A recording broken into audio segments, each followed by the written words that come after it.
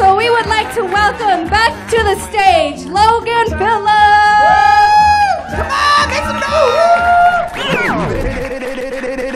It ain't hard to Yo, how about your hosts right now? Are they doing an awesome job or what? It ain't hard to tell. They learned this on the job, that's for sure.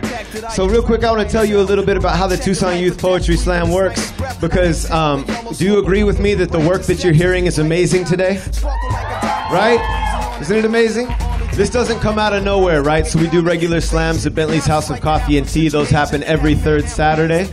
We start off every slam with the writing workshop. So the idea is any young person in our community from the age of 9 to 19 could walk into the poetry workshop at Bentley's, never having written anything before, and be led to write something that they are happy with, maybe even happy enough with to slam it that night. So we think that this poetry slam thing is a wonderful doorway to the literary arts and a doorway to literary engagement and community engagement, right? So that takes a lot of work, obviously, and it starts with young people showing up, and it starts with work in the schools. So we regularly work at Sunnyside High School. We regularly work at Pueblo High School. We've been to, I think, 17 different schools this season, including Douglas High School, which is how some of our poets got all the way up here from Douglas, which is awesome, and through their teacher. And we would not be able to do the work we do without the people who we call spark plugs.